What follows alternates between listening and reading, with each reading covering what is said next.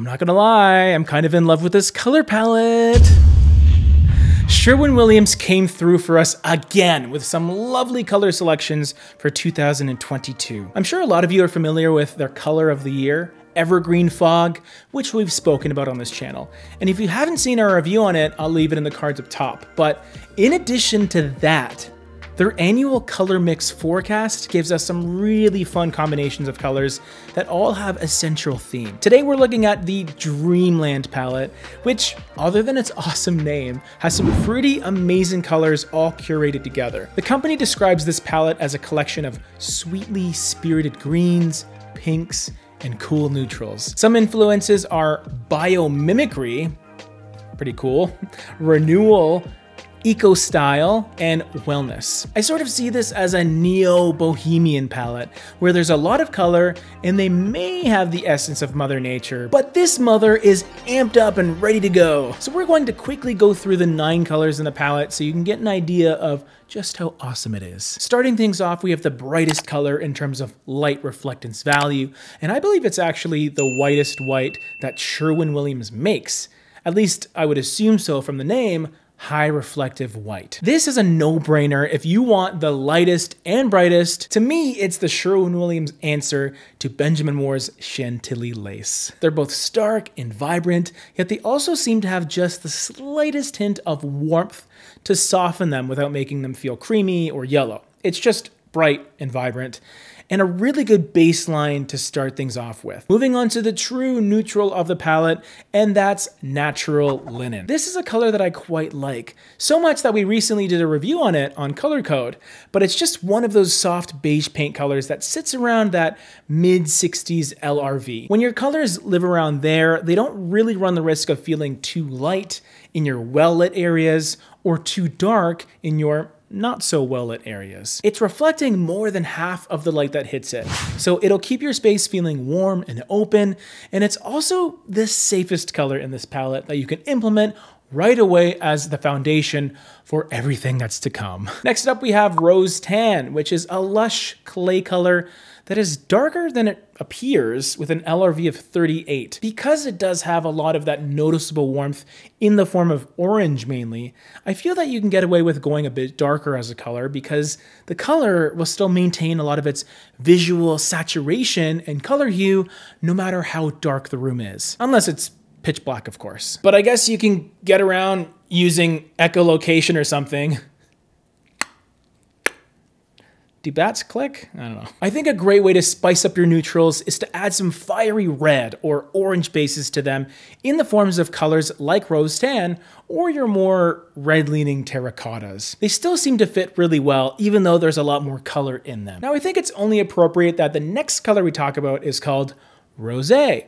So we go from rose to rosé. You just gotta add that little accent aigu. Thanks, French class. While rosé wine traditionally has a rosy or sometimes peachy coloration, rosé, the color, is more of a dusty lavender, and it feels like a soft red-leaning purple that has a similar value to Rose Tan. They're both in the 30s for LRV, so you can classify them as dark midtones or very light dark colors, but that doesn't sound nearly as good. So now you're starting to see the colors that are involved here. We're not just talking about variations of gray, but what if I told you that there's a third color in this palette that also contains the word rose, but not referring to the flower or wine, but in the herb rosemary. My fiance hates when I say herb. It's pronounced herb. Now this is a green that I'm into. Absolutely beautiful aromatic green that has a light reflectance value of 14. So it's dark, but not quite dark enough where you would mistake it for black if you looked at it quickly. It's green through and through, and it's definitely a phenomenal accent choice within this palette if your aesthetic is a little more grounded and earthy. Phenomenal kitchen cabinet color as well. In fact, it's a great alternative to navy blue if you wanted to change things up. There's 2 other colors in this collection that contain green. The first one being Cucuzza Verde. Hopefully I pronounced that right. And this is almost reminiscent of a bottle of green Tabasco sauce, maybe a guacamole feel. Something to do with food, because I love food. It's a green that is livened up with a bit of a yellow undertone, and it's more forward in its vibrancy than rosemary, for example. You can tell they're both green, but this one just jumps out a bit more. And on the flip side, you have felted wool, which is much more muted in its green undertone, and it's very much an undertone in this case, because the more predominant color hue here is an undersaturated brown or taupe coloration. Really, it just seems to be more of a dark gray mixed with brown, and then you add that green undertone in, which allows it to work with the other greens, but also complement the bolder colors in the collection too. Before we get to the most dynamic and fun color of them all, let's touch on another subtle color that is pretty elegant in my eyes. It's called light lavender, spelt L-I-T-E.